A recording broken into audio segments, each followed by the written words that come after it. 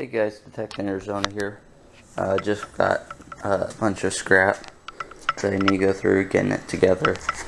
The other day I found this big cable, heavy cable. This thing must weigh 60, 70 pounds. Real thick copper gauging. Really hard plastic. This stuff's petrified, so I'm going to split it with like a chisel or a screwdriver and hammer. Split that first coating off. Got a bunch of just housing wire. Can't remember if I showed you these brass valves. Shop vac with a really long cord, microwave, another thing of wire. Got this old oxygen USP 30mm emergency unit with everything in it, including the tank still in the box. It's got water damage. The tank's still in there. Never been used. That's just an empty box. Got the little equipment with it. Hose, valve.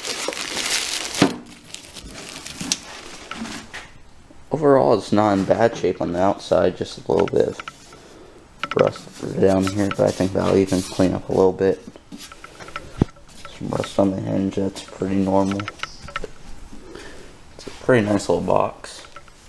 Got a pool pump, electric cord, pretty long cord.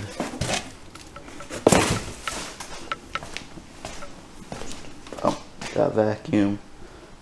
Camping cot, air mattress that was still in the box, but it was old, so I just left it there. Brand new modem. Hey Ziggy.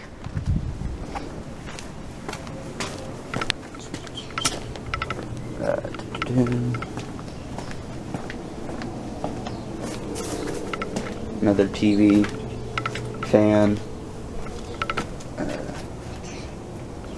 Oh yeah, and a radio. Got 2 more of the 5-gallon buckets for my raft I'm going to try build. And I got a bunch of copper piping and more wire from my buddy's house. We're remodeling for the past about a month or so, 3 weeks, 4 weeks, whatever it is. But it's all still in his house. I need to get it over here. But anyways guys, thanks for watching. Happy hunting.